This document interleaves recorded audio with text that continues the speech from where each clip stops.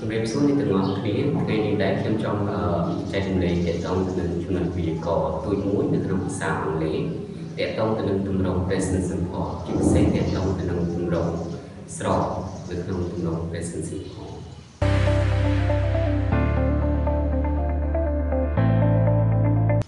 អញ្ចឹងនេះគឺជាទម្រង់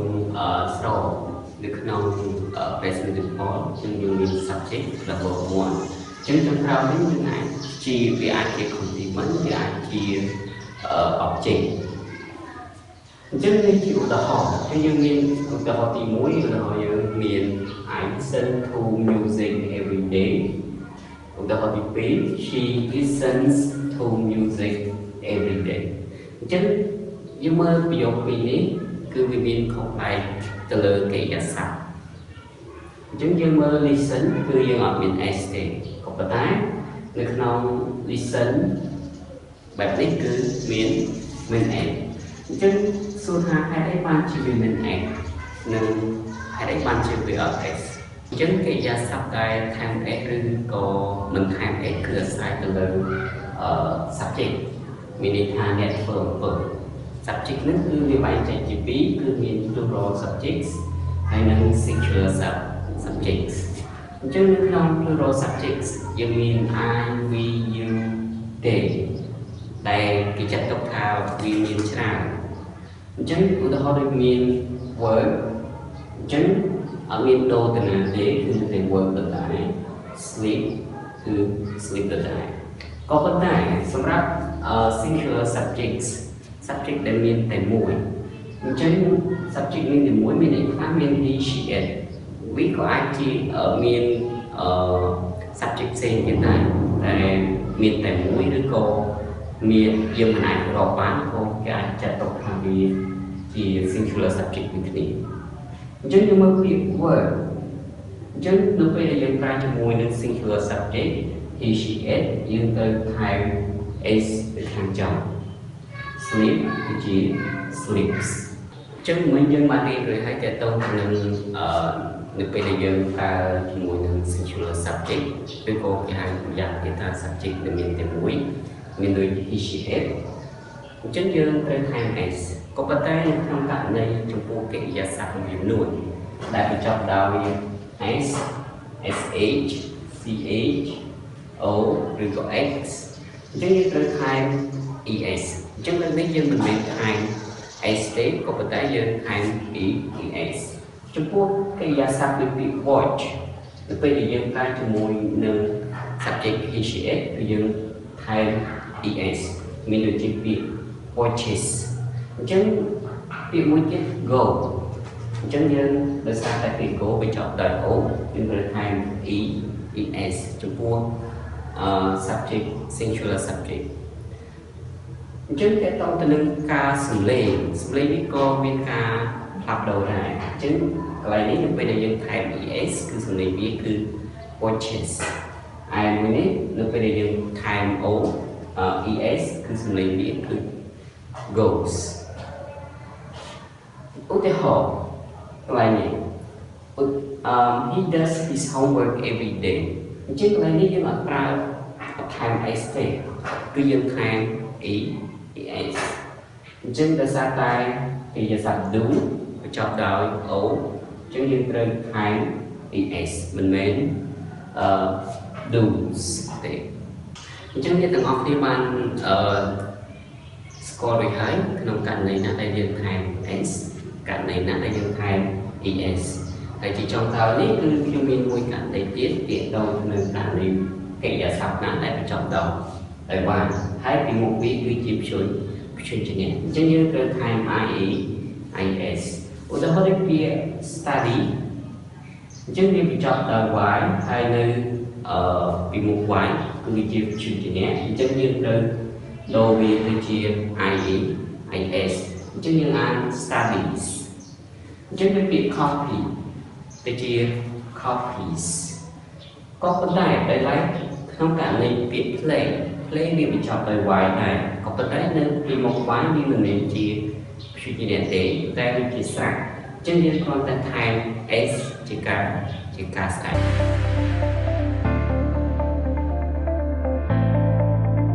chẳng thể tông từ nâng tùm rong sầm nụនៅក្នុង present simple យើងយក do ឬក៏ does ដាក់នៅមុខ subject ហើយបូកជាមួយនឹងកិរិយាសព្ទ infinitive ឬក៏យើងអាចនិយាយថាកិរិយាសព្ទដើមអញ្ចឹងឧទាហរណ៍តកតងទៅនឹងទម្រង់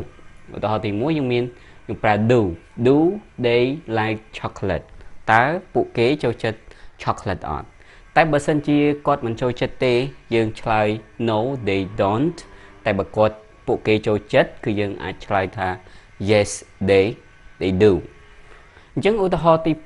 2អញ្ចឹងយើងមានដូចជាឧទាហរណ៍ទី2យើងមាន does she like chocolate អញ្ចឹងបើសិនជានាងមិនចូលចិត្ត chocolate ទេយើងអាចឆ្លើយថា no she doesn't ឬក៏ yes she does អញ្ចឹងតកតងទៅនឹងសំណួរទាំងពីរហ្នឹងគឺគេហៅថាប្រភេទសំណួរ yes no question ដែលគេហៅថាសំណួរដែលយើងអាចឆ្លើយដោយ yes ឬក៏ no អញ្ចឹងយើងមើលឧទាហរណ៍ទាំងពីរនេះប្រយោគសំណួរទី1យើងប្រើដោយ do ហើយប្រយោគសំណួរទី2យើងប្រើដោយ does ហេតុអីបានយើងប្រើ do ហេតុអីបានយើងប្រើ does គឺវាអាស្រ័យទៅលើsubject ដែលថាតើ subject វាជា singular ឬក៏ plural subject អញ្ចឹងឧទាហរណ៍ដូចពាក្យ they គឺជា subject ដែលមានច្រើនអញ្ចឹងយើងប្រើ do ឯ she គឺ subject ដែលយើងចាត់ទុកថា singular subject ឬក៏ subject មួយយើងយក does ដាក់នៅមុខដើម្បីបង្កើតជាប្រយោគសំណួរម្យ៉ាងវិញទៀតដូចពាក្យ like នៅក្នុងប្រយោគស្របគឺយើងថែម s ក៏ប៉ុន្តែនៅក្នុងប្រយោគសំណួរគឺយើងមិនត្រូវថែម s ទៅលើកិរិយាសព្ទទេទោះបីជា subject មានតែមួយឬក៏ដោយអញ្ចឹងតើតងនឹងប្រយោគសំណួរយើងអាចយក WH question ដាក់នៅមុខប្រយោគសំណួរក៏បានដែរអញ្ចឹង WH question គឺសំដៅទៅលើ question ដែលផ្ដើមដោយពាក្យ WH អញ្ចឹងពាក្យ WH ហ្នឹងមានដូចជាwhere why what how និង when អញ្ចឹងឧទាហរណ៍ដូចជា where does she live អញ្ចឹងពាក្យ where ហ្នឹងគឺផ្ដើមដោយ WH អញ្ចឹង where does she live អញ្ចឹងយើងអាចឆ្លើយបាន she lives in Stone District អញ្ចឹងបើសិនយើងរស់នៅកន្លែងណាយើងអាចដាក់ទីកន្លែងហ្នឹងទៅឧទាហរណ៍ទី2 where do you live អញ្ចឹង where ក៏ផ្ដើមដោយ WH ដែរអញ្ចឹង I live in Stone District អញ្ចឹងតកតងទៅនឹងការឆ្លើយទៅនឹងសំណួរទាំងអស់នេះគឺវាខុសប្លែកជាមួយទៅនឹងទម្រង់សំណួរកាលពីមុនអញ្ចឹងកាលពីមុនគឺយើងឆ្លើយឬក៏ no ក៏ប៉ុន្តែនៅក្នុងប្រយោគ WH question នេះគឺយើងមិនអាចឆ្លើយ yes ឬក៏ no ទេអញ្ចឹងដើម្បីដឹងថាត្រូវឆ្លើយយ៉ាងម៉េចយើងត្រូវដឹងពីគោលបំណងរបស់សំណួរហ្នឹងថាតើសំណួរហ្នឹងសួរតាក់ទងទៅនឹងទីកន្លែងឬក៏អ្នកណាម្នាក់ឬក៏វិធីសាស្ត្រអ្វីឬក៏អ្វីមួយឬក៏មូលហេតុអ្វី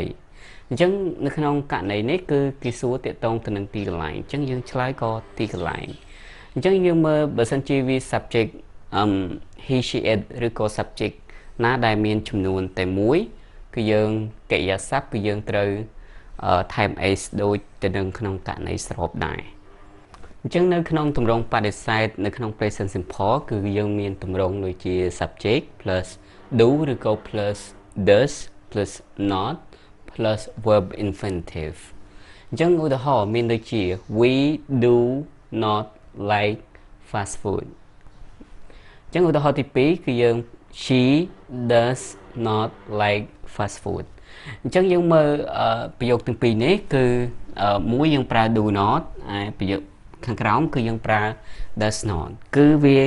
យើងប្រើ does not គឺអាស្រ័យទៅលើ subject នៅពីមុខវាអញ្ចឹងកន្លែងនេះគឺយើងប្រើ do not ក៏អាស្រ័យទៅលើ subject វាដែរក៏ប៉ុន្តែអ្វីដែលយើងគួរផ្ដោតគឺនៅក្នុងប្រយោគបដិសេធនិងប្រយោគសំណួរគឺយើងអត់ថែម s es ឬក៏ is ទៅលើកិរិយាសព្ទទេទោះបីជា subject មានតែមួយក៏ដោយអញ្ចឹងតេតងទៅនឹងទម្រង់កាត់អញ្ចឹង do not យើងអាច និយាយថា don't យើងធ្វើកាត់វាឲ្យខ្លី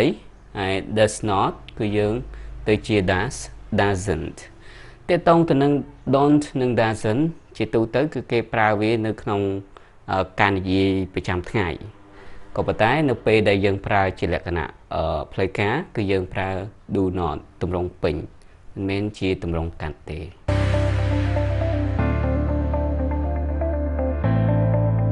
អញ្ចឹងសម្រាប់ការប្រើប្រាស់ទី1របស់ present simple គឺនិយាយអំពី habitual actions អញ្ចឹង habitual actions សំដៅទៅលើសកម្មភាពដែលយើងធ្វើជាប្រចាំឧទាហរណ៍ I usually get up at 7 o'clock ជាខ្ញុំជាធម្មតាភ្ញាក់នៅម៉ោង7អញ្ចឹងមានន័យថារាល់ម៉ោង7គឺខ្ញុំភ្ញាក់ពីដេកអញ្ចឹងវានិយាយអំពីទម្លាប់រីឯការប្រើប្រាស់ទី2របស់ present simple គឺនិយាយអំពី actions and situations that are generally or usually true អញ្ចឹងគឺសំដៅទៅលើសកម្មភាពឬក៏ស្ថានភាពដែលជាទូទៅជាការពិតឧទាហរណ៍ she loves music ហើយឧទាហរណ៍ទី2គឺ we like ice cream អញ្ចឹងសម្រាប់ឧទាហរណ៍ទាំងពីរគឺនិយាយអំពីចំណូលចិត្តរបស់ពួកយើងឬក៏នរណាម្នាក់អញ្ចឹងវាជាការពិតថ្ងៃនេះគាត់ចូលចិត្តស្អែកក៏គាត់ចូលចិត្តចំពោះការប្រើប្រាស់ទី3របស់ present simple គឺនិយាយអំពី facts which are always true គឺសំដៅទៅលើព្រឹត្តិការណ៍ដែលជាការពិតអញ្ចឹងជាការពិតបែបធម្មជាតិជាការពិតបែបវិទ្យាសាស្ត្រដែលយើងមិនអាចធ្វើការផ្លាស់ប្ដូរបាន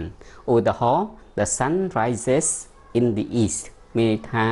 ព្រះអាទិត្យរះនៅទិសខាងកើតអញ្ចឹងយើងមិនអាចផ្លាស់ប្ដូរឲ្យព្រះអាទិត្យទៅរះនៅទិសខាងលិចបានទេអញ្ចឹងចំពោះ time expressions ឬក៏យើងសំដៅទៅលើclear ពីជាអំពីពេលវេលាយើងមានដូចជា every day every morning sometimes usually once a week twice a week អញ្ចឹងពាក្យទាំងអស់នេះគឺជាទូទៅគេប្រើនៅក្នុង present simple ចំពោះ time expression ទាំងអស់នោះយើងមានឧទាហរណ៍2ឧទាហរណ៍ទី1 we go to work every day ហើយឧទាហរណ៍ទី2 she plays tennis every week អញ្ចឹងយើងអាចសង្កេតទាក់ទងទៅនឹងការប្រើប្រាស់ time expressions នៅក្នុងទម្រង់ present simple បានអញ្ចឹងយើងក៏លេខមកមើលលំហាត់អនុវត្តទាំងអស់គ្នានៅក្នុងលំហាត់អនុវត្តយើងមាន6លំហាត់អញ្ចឹងនៅក្នុងលំហាត់ហ្នឹងគេតម្រូវឲ្យយើងបំពេញចន្លោះដោយប្រើទម្រង់ present simple ឲ្យបានត្រឹមត្រូវអញ្ចឹងសូមអ្នកទាំងអស់គ្នាចំណាយរយៈពេលប្រហែលជា15នាទីដើម្បីគិតស្វែងរកចម្លើយរបស់លំហាត់ហ្នឹង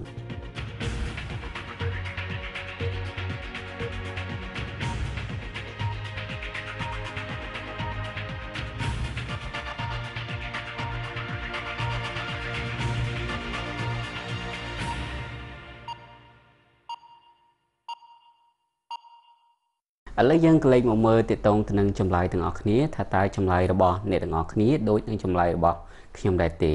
ចំពោះចម្លើយទី1គឺ he does not drive his car very often អូខេចំពោះចម្លើយទី2 why do you learn English ចម្លើយទី3 she hates pop music ចម្លើយទី4 he and I leave the house at 6 in the morning ចំពោះចម្លើយទី5 it catches small insects for food ចំពោះចម្លើយទី6 does he like chocolate ចំពោះការ present simple តកតងទៅនឹងទម្រង់ហើយនឹងរបៀបប្រើប្រាស់របស់វាខ្ញុំបានធ្វើការចែករំលែកអស់ហើយខ្ញុំសង្ឃឹមថាអ្នកទាំងអស់គ្នាទទួលបានចំណេះដឹងបន្ថែមតាមរយៈការចែករំលែកមួយនេះសូមអរគុណ